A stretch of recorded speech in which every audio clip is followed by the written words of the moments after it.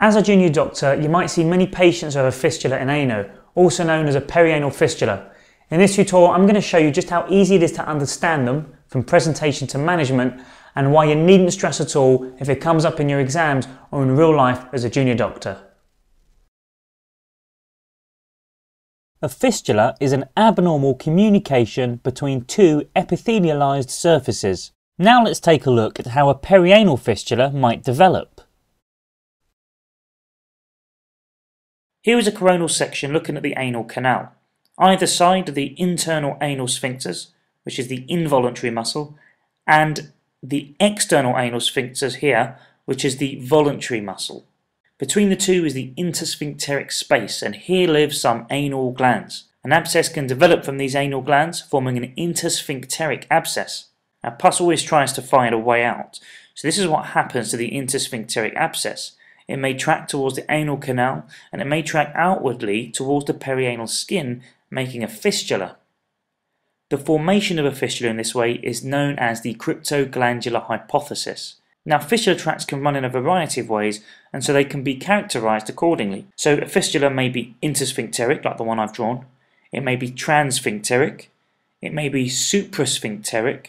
And if we remind ourselves of the levator ani, the pelvic floor, a fistula can be supralevator. Now, these supralevator fistulae remind us that the cryptoglandular theory of fistula formation may not be the only cause. Abscesses in the pelvis, for example a tubo-ovarian abscess or diverticular abscesses, may also track towards the perineum through the levator plate. On the other hand, skin problems can cause abscesses. For example, a follicular skin infection may cause an abscess, which may also result in a fistula. As we will see later in the tutorial, the type of fistula will influence how we choose to manage it. Perianal fistulae are commonly a result of previous anorectal abscess that is discharged and left behind an epithelial-lined tract. We've already talked about the cryptoglandular hypothesis, but when it comes to other causes, the important ones are Crohn's disease and carcinoma, though fistulae may also result from radiotherapy and anal fissures, and also due to infection with tuberculosis, actinomyces and chlamydia. The history will often be somebody aged roughly 30 to 40 and nearly twice as likely to be male than female. He or she might complain of persistent discharge from around the anus, and often following a perianal abscess that may have been formerly incised and drained some weeks ago. They may have a known diagnosis of Crohn's disease or symptoms suggestive of it, such as previous attacks of diarrhea and abdominal pain.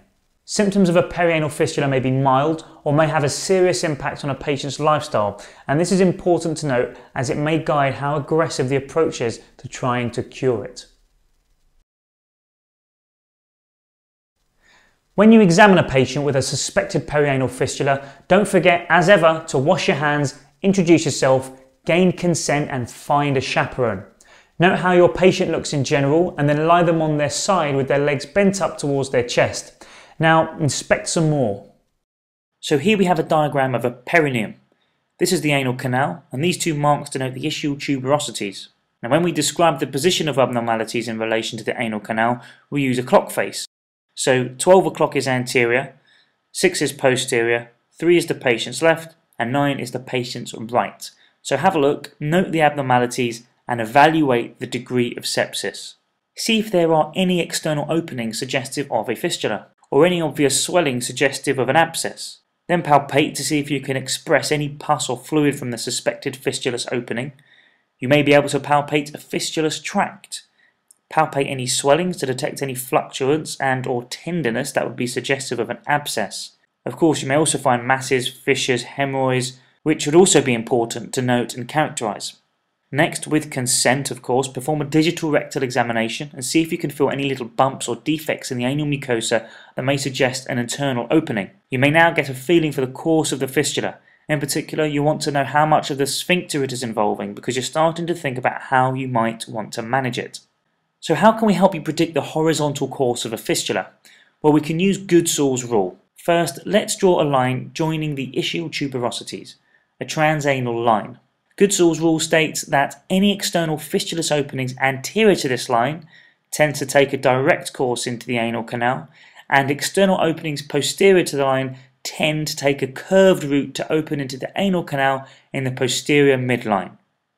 Of course, there are some exceptions to this rule. So we can use this as a tool to help us find tracks and openings, and it's a common question you might get on the ward or while you're in the operating theatre. The aim of investigating perianal fistulae is to delineate the anatomy of the fistula to help guide management. So how and when do we do this? Generally speaking, simple fistulas, so patients with a first episode likely to have a single tract, don't need to have any imaging, but complex fistulas, so those with multiple tracts, more likely to be found in recurrent fistulas or in Crohn's patients or those with some other complicating factor, and these would require some imaging. Endoanal ultrasound is one way to do this, but a more accurate and now more common imaging modality is MRI. The next step is examination under anaesthesia, which, following patient counselling, could also be therapeutic. So here's another look at our coronal section through the anal canal, together with some of the different fistulas our patient may have. The aim of fistula surgery here is to prevent recurrent sepsis and/or to cure the fistula itself. To cure the fistula, we can lay them open. This means making a longitudinal incision along the roof of the tract so that the entire fistula is exposed to the outside. However, for any fistulas that involve sphincter muscle, it may potentially leave them incontinent of gas or solid stool if we were to lay it open. So either the surgeon, after discussion with the patient, makes a judgment call depending on the extent of sphincter involvement, or we downgrade our immediate aim of surgery to preventing recurrent sepsis. If we leave these fistulas alone, there is a risk that the pus may no longer find a way out, so there is a risk of recurrent abscess formation and local sepsis. So what we can do is insert a seton. This is basically a bit of string, a suture, passed through the tract and tied on the outside, thereby keeping the tract open and reducing the risk of abscess formation. In time, the fistula may heal itself, or the surgeon comes back another day to try some other fancy trick to help the fistula heal, which may include plugs and mucosal flaps, but you generally don't need to worry about these details unless you really want to become a colorectal surgeon. The rate of healing or recurrence will depend on the patient, the fistula, and what method was used to try to cure it, and it is difficult to predict which one is going to work. Generally speaking, there may be up to around 20% recurrence rate and a rate of incontinence following surgery of around 10%. But these figures will again depend on the patient, the type of fistula, and the surgical technique. Fistula-in-ano, also known as perianal fistula, is very common, more so in men, and is an epithelial lined tract involving the anal canal and the skin of the perineum around the anus.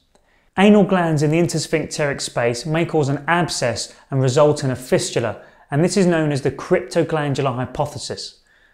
Fistulas, however, may form due to abscesses in the pelvis or abscesses from the skin and the perineum. Important causes include Crohn's and cancer, and also specific infections. The majority of perianal fistulae arise from perianal abscesses. The complaint is of discharge from the perianal skin, and you may use Goodsall's rule to help you examine your patient. When you examine them, note the degree of local sepsis and the position of the internal and external openings. You may investigate your patient with MRI if you suspect a complex fistula, or if there are contraindications to MRI, then you could use endoanal ultrasound. Examination under anaesthesia or EUA would also help delineate the anatomy, while at the same time give the opportunity for potentially treating the perianal fistula either by laying it open to help cure it or placing a seton to reduce the risk of local septic complications in the future. Other techniques include flaps and plugs aimed at trying to cure the fistula. Following these procedures, the percentage risk of recurrence or incontinence may reach double figures.